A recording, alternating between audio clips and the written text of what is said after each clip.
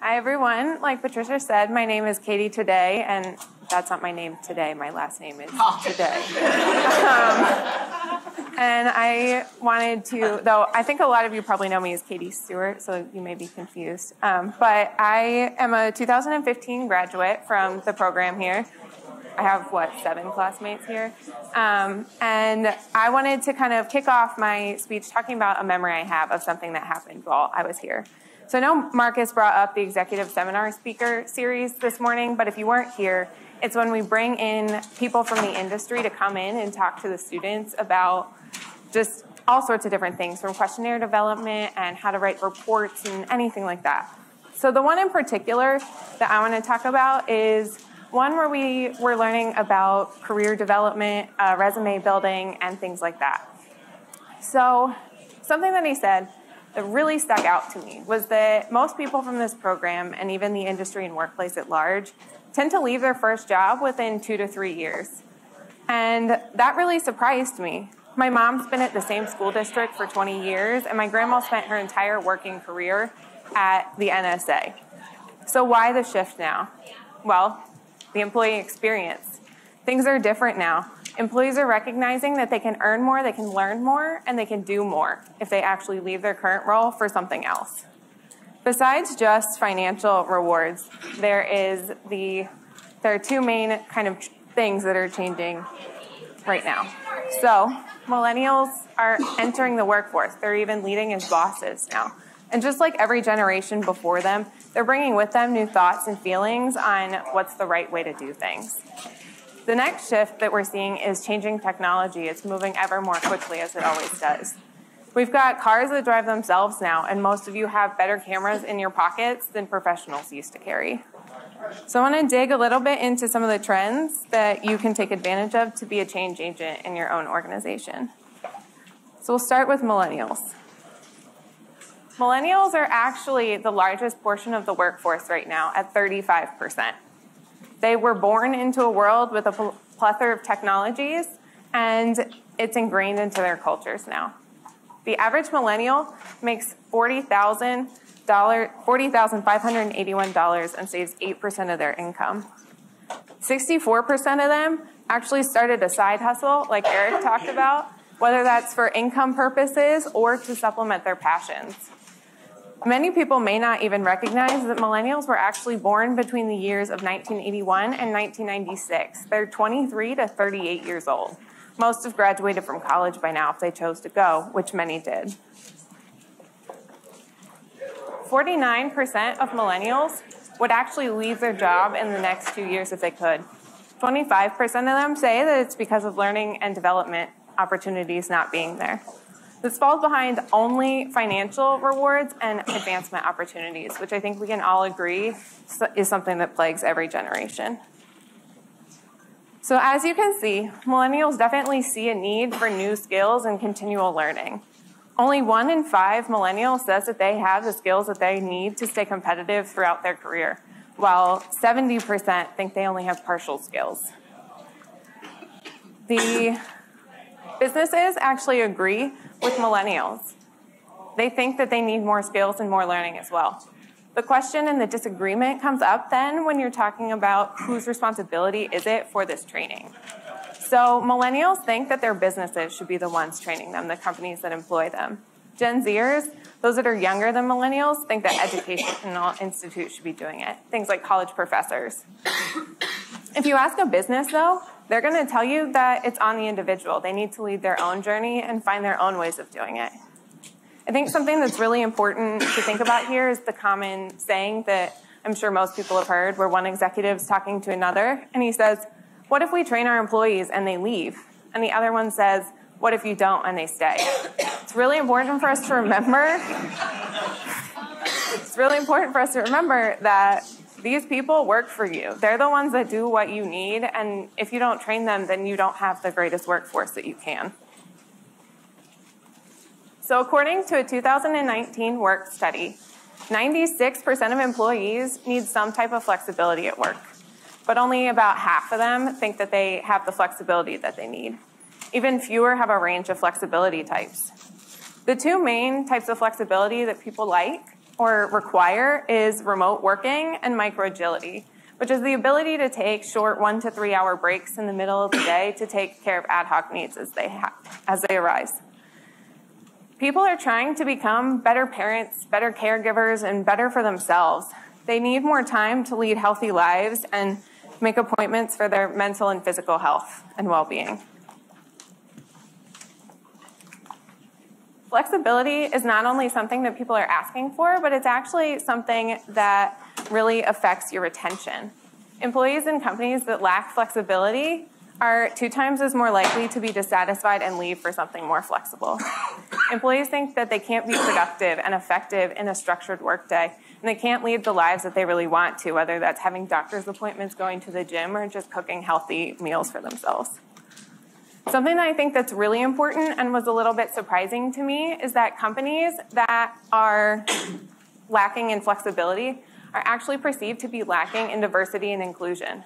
Different types of people have different types of needs, and that doesn't stop when they come into the office.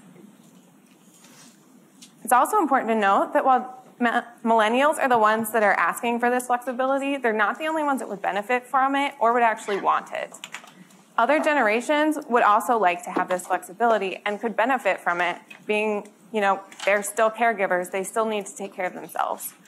I think what's really important to think about here is if you are not a millennial and you're scared to ask for it, don't be. The more people that ask and the more generations that do, the more likely it's actually going to be to change. So now that we've talked about millennials and their need for flexibility and things like that, we're going to dive into technology, how it allows that flexibility that people are looking for, and how it also provides both the need for and the opportunity to have learning and development. So I know large changes, implementing complete new technologies into your organization is not easy, and people of all levels of their organization recognize this. C-level executives and board members of large companies are citing digital readiness as their top concern right now. These organizations are forces to be reckoned with, and making organizational changes like this to compete with startups that were born in technology is like trying to turn a battleship. It's not easy. Employees really also have to buy into your new platform or whatever it is that you're trying to do, since again, they are the ones that make or break these sorts of things. They're the ones that actually have to make it work for you. According to a 2017 Smartsheet survey, 40% of workers spend 25% of their time or 60 days a year on repetitive and manual tasks, things like invoice processing. This is really a lot of time that could be better spent on complex thinking and the skills that you actually hired your employees for. 75% of workers say that they would like the automation and it would provide them the opportunity to spend more time on the interesting and rewarding parts of their career. I think this is super critical when you recognize the fact that 9 in 10 employees would actually trade a portion of their lifetime earnings for greater meaning at work. Technology is not something to be scared of. It's something you can embrace in a way that'll make your workers' lives more efficient and easier, and it can help increase your culture. 71% of workers expect the same level of technology in their professional lives as they have in their personal lives. And just like in our personal lives, technology serves many different purposes, so must it in our professional lives. I've got some systems up here on the wall. They're cloud-based knowledge storage systems and project management systems. Some of you have probably recognized these or even used some of them in your daily work. They're not small and they're not new. Slack has 12 million daily users and Microsoft Teams has 13 million daily users. The point of both of these types of software systems is to ease the burden on companies and, more importantly, their employees. Cloud-based knowledge storage systems are there to help you reduce the number of servers you have to have, people that need to be operating those. But also, they're really, really helpful when new regulations come out. Think about how when GDPR came out and many of us had to change the entire way we were working. Their entire focus is on getting up to speed with those new regulations so you can focus on the work that you actually need to do. Project management systems also help employees in all levels of organizations. They help people who are new get up to speed. They have access to past and present conversations and information about all of your projects. The current employees are actually able to access their things from anywhere, which allows them to have that flexibility of working remote that they're asking for.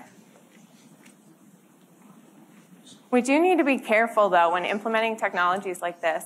Most employees are pretty tech savvy, but this is still a new type of information for them. And a quick Google search on tips for using Slack provides 32 million hits.